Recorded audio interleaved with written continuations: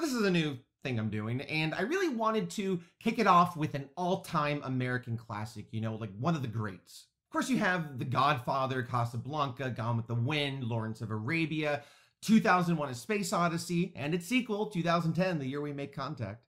But I thought, why not the all-time American classic, the creme de la creme, the Citizen Kane of all movies? Citizen Kane.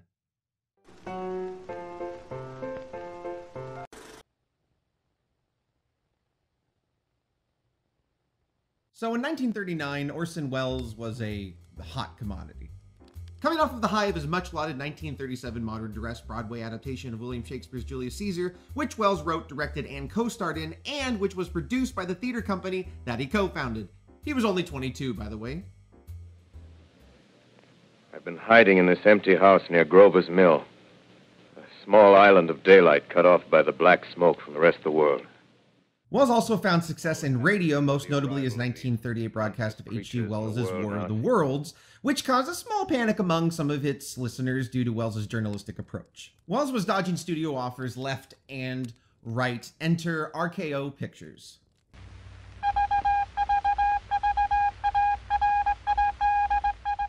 So RKO handed Welles the mother of all studio contracts, giving him total creative control for 2 feature films, which was just unheard of at the time. Oh yeah, and it's important to note that Welles had never directed or even participated in a feature film production in his entire life. He was only 24 years old. This really ticked off the Hollywood studio system at the time, by the way, and they were totally mean girls about it. After 2 rejected pitches, Welles and RKO settled on a project Welles had been developing with co-writer Herman J. Mankiewicz, called Citizen Kane. Mankiewicz wrote the first draft while Welles simultaneously scribed his own version of the script, and Mankiewicz's script was heavily influenced by then contemporary newspaper baron and politician William Randolph Hearst.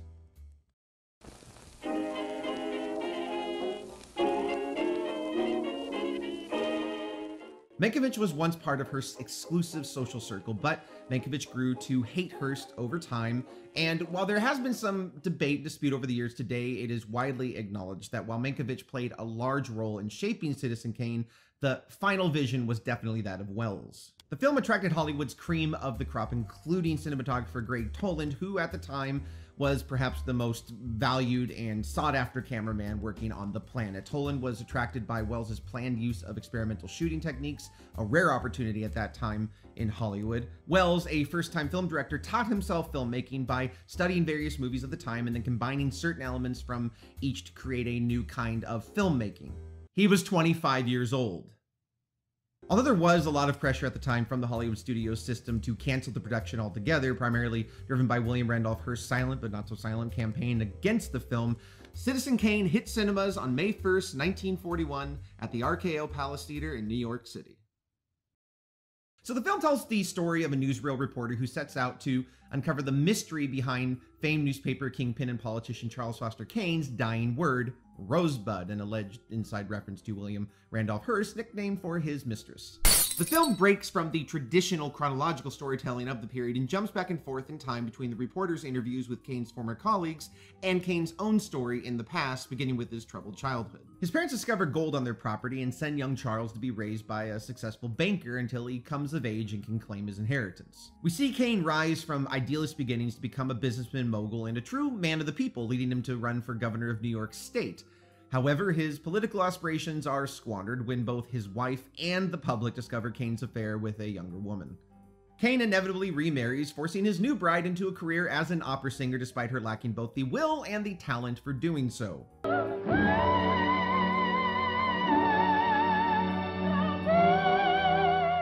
So yeah, she leaves him too, and he's left to wilt away in the big mansion house he built for her. And he kind of earned it.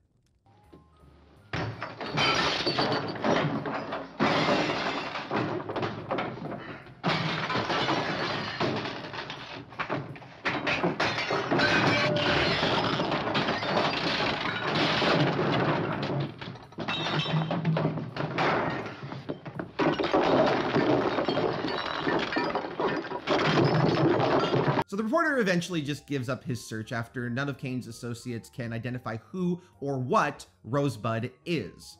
Of course, it's at this point in the film, as Kane's estate is being liquidated, we watch as his childhood sled, which he had initially lost when he was given away, is put into a furnace, the word Rosebud printed across it. Bum, bum, bum! What's interesting about the cast of Citizen Kane is that most of the main players are actually appearing on film for the first time, and many of them are actually from Wells's own theater company, the Mercury Theater Group. The reporter Jerry Thompson is played by William Allen, who also voices the News on the March narrator, and while playing a key role in the film, no doubt, we never really get to know him beyond, reporter man, and he basically just serves to avoid having to tell a straightforward biographical story and mix it up with some mystery and intrigue. Now, this isn't a criticism of the film by any stretch. The film doesn't need to flesh out the character of the reporter because that's not the focus. The reporter is merely a vessel by which the audience is toured through the sizzle reel of Charles Foster Kane's life. So Joseph Cotten makes his major feature debut anyway as Kane's closest friend and partner, Jedediah Leland. Cotten would of course go on to become a big leading man and A-list star in his own right, but I do find his performance in Citizen Kane to be good, but not great. Ruth Warrick delivers a strong performance as Kane's first scorned wife, Emily. Ray Collins as the dastardly Jim Geddes is essentially Kane meeting his match, someone perhaps more ruthless than Kane himself. George Coulouris as Walter Thatcher, loosely based on J.P. Morgan, gives a very interesting performance because at times we're supposed to definitely be almost intimidated by Thatcher. However, at other moments, Thatcher is portrayed kind of in a lighter way, in a much more comical light, mugging at the audience and breaking the fourth wall by looking directly into the camera. Oddly enough, however, it somehow works. Leave it to Orson Welles, despite a relatively jarring brief tonal shift. It's Welles having fun, and there are a few other examples of this in the movie. Now, this is a movie with a ton of characters, so I'm just going to skip over the rest of them and just get down to brass tacks. Orson Welles. Orson Welles as Charles Foster Kane is nothing less than magnetic. He towers over all of his co-stars in both stature and presence. He really commands the screen anytime he's on it, and that's saying something for a person in his mid-20s. Part of what makes Orson Welles such a good fit for the titular role is because he and Charles Foster Kane are basically cut from the same cloth. Some aspects of the film can be more attributed to Herman J. Mankiewicz. The whole sled thing, for example, is actually alluding to a cherished childhood bike that he had and lost as a kid. But Kane's story mirrors many details from Welles' own life, although Welles claims he never noticed any parallels between himself and the character. These similarities include being affluent at a very young age, having an abusive father, and being taken from his childhood home to a faraway big city, and then eventually being orphaned. But like any good artist, Welles likely used his pain to push his artistic limits, and for that he was a creative force. From a technical perspective, Citizen Kane was innovative, especially from an American film at the time, utilizing extreme angles, deep focus, longer takes, impressionistic lighting, overlapping dialogue, and more boundary-pushing techniques. The film also features award-nominated special effects makeup, which still holds up today. It's Acme University's Eyewitness News. Today, as it must to all spoiled brats, expulsion came to Montana Max. The richest kid in Acme Acres, Monty. Citizen Kane is one of those films that has definitely become ingrained within popular culture. Unfortunately, in its own time, the impact of William Randolph Hearst's threats could be seen immediately upon the film's initial release, as many theaters refused to screen it, and those that did saw the film mostly losing money with very little profit to be found. By 1942, the film ended its theatrical run, and despite garnering almost nothing but praise from critics and going on to be nominated for 9 Academy Awards in 1942, winning Best Original Screenplay for Welles and Mankiewicz, the film was considered a failure by RKO, however, and Welles lost favor among many American critics at the time. Hearst appeared to have won.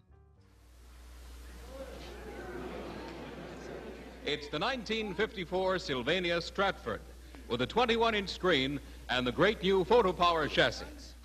However, 15 years after the film's initial release, RKO released its film library to be screened on television for the very first time. This was the mid-1950s, which reintroduced Citizen Kane to the public right in their own homes.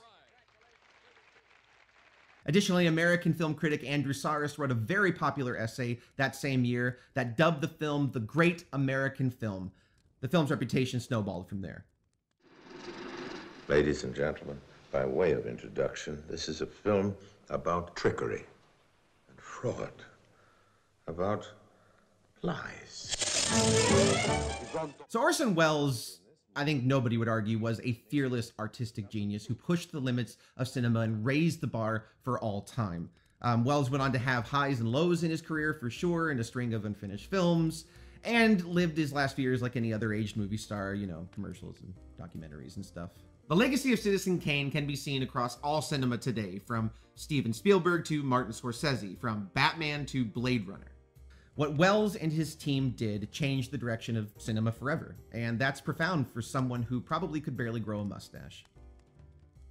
I have heard it suggested that Citizen Kane is in some sort of sense autobiographical. The notion that Kane himself is some sort of version of myself, I'd really fail to recognize. Maybe out of blindness, but it seems to me that Kane is everything that I'm not, good and bad. And as always, guys, thanks for watching. If you like this video, go ahead and click like below. And if you want to see more videos like it, just go ahead and click subscribe.